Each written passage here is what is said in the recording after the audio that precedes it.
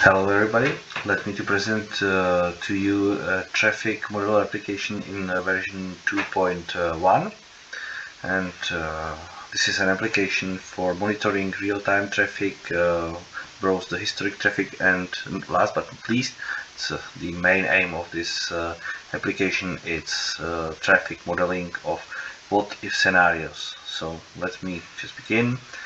Talking about the real-time traffic, you can basically see the information about the current traffic in the city. You can browse, you can zoom in, zoom out, etc. It's typical map-based application. But we also log those data, so we can then browse the history of the data from sensors, in this case from magnetic traffic loops. So you can see how the traffic was in the past. Such kind of information is for let's say creating and calibration of traffic models for what-if scenarios, which is the thing I'm going to present right now. So I'm switching to the so-called future status. We look at the basic traffic model of the city of Pilsen. Again, we can check how the traffic behaves during different day hours, and we can go to the future. We can check the difference between weekends, work days, etc. So this is browsing the basic traffic model, but we can also create scenarios. Here I have some of them prepared. In this case it will be a scenario of creating a new part of a city circuit and calming down this street.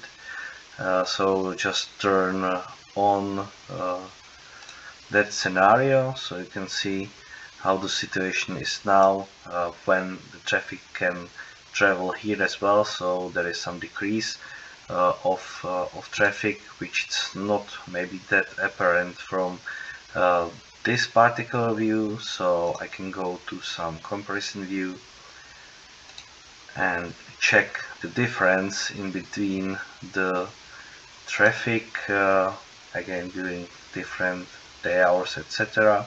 As you can see here, it's I hope it is straightforward that what is going to red, there is the increase of traffic.